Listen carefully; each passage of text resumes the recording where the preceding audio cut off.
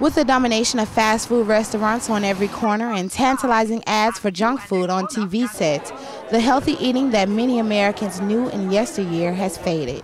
And with work, school, and other activities that keep parents occupied throughout the day, there seems to be little to no time to make a decent home-cooked meal.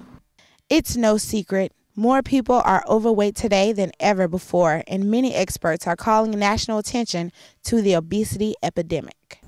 Well, it's become a quote-unquote, epidemic because of situational things that have taken place not only in the workplace but also in the schools. For example, programs that were cut out are now being reinstituted, for example, physical education. And the youth today tend to be more, technology driven. So they're, doing computer things. In my day, we were out running on the streets and, doing activities that children would normally do. But because of technology, that kind of has allowed our youth to be more inactive than they were in the past. According to the National Center for Chronic Disease Prevention and Health Promotion, childhood obesity has more than tripled in the past 30 years, creating a new generation of obese adolescents. Well, childhood obesity, actually the word overweight is often used to describe a child that weight is in excess of what we would call a normal or standard weight for a child. And we use body mass index as an indicator of what one would consider a normal weight for a child or anyone. And up until a certain age, when we start using the word obesity and stop using the word overweight for children. So in a body mass index that exceeds a certain range for a child is considered overweight. And for an adult, we call it obesity beyond a certain range. And so that's, so there's an ideal body weight, and then beyond that, so many percentage points is considered an obese child or an overweight child. Obesity is a medical health condition that is characterized by excessive body fat and can have a negative effect on an individual's health. Very readily associated with obesity would be diabetes. Diabetes then associated with hardening of the arteries, and then hardening of the arteries associated with cardiovascular diseases.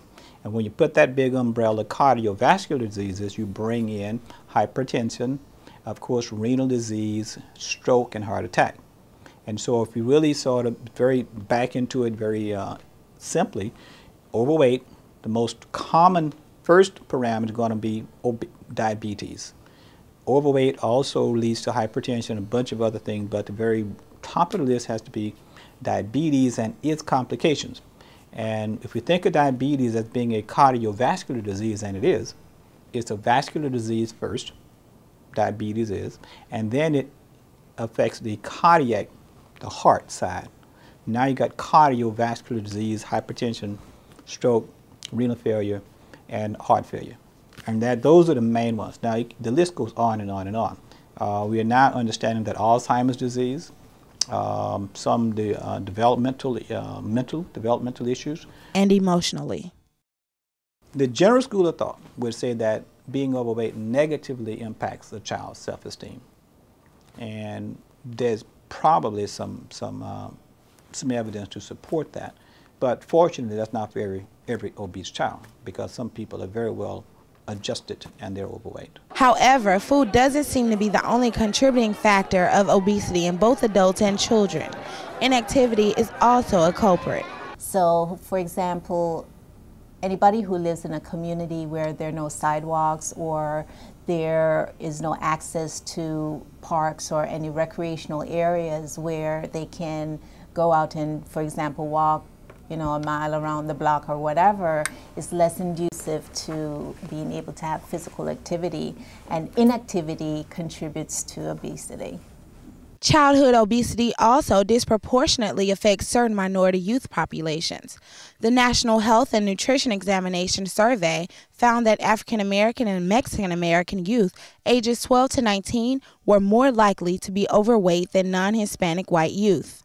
If you get into Asian American, Native American, African American, Hispanic American, take out Asian American, African American, Hispanic American, and and Native American, it's going to be 30, almost 40% of the children going to be overweight or obese. And so is it because of lack of activity alone? That has something to do with it, but not necessarily all of it. Gastroenterologist and founder of Project Health, Dr. Joseph Webster, says he's found a solution to the problem. He's proposed a new initiative to get kids moving and battle childhood obesity. The project that we had for the school children was a behavior, mind-altering thinking skill, very simple concepts about controlling your habits. Very simple. You should not have to be a dietitian to know how to lose weight. You should not need to know how many calories in a slice of cake to know that you shouldn't have that many slices of cake. And so I think when we make it too complicated and we start putting all of the physiology into the equation, people cannot follow it. It's too complicated. The Atkins diet and all of these diets, you have to read to follow those diets. People that can't read are doomed to failure. I have the very simple cut your food in half formula. Whatever's on your plate, take your knife, divide it in half, and you'll get half the calories on that plate. That's very simple. That's mathematical. It's impossible to eat half the food on the plate and get all the calories. It's impossible. Project Health hopes to get parents more informed about nutrition and exercise and help encourage kids to adapt good health by making smarter food choices. It was designed for a parental piece. There was always some people, what are you going to do about the parents? Well, if you think about that question, what can we do about the parents? It's hard to get parents to go to PTO meeting. And so to ask a parent to come out after school or on a Saturday to talk to us about their child's weight was very difficult. And we set up a couple of meetings, parents would not come. And so it's a very, very daunting task to try to do, because you're trying to change the comfort zone. They are comfortable where they are. Yeah. It's very hard to do. So the program is still in a dormant stage right now. We think it has a lot of potential, but it's going to take some financing and funding to get it rolling. Although the plan seems very ambitious to some, many hope the new initiative will bring about change. And people, we have a responsibility too. We have to start redirecting our mind as to what, being overweight is and the ramifications.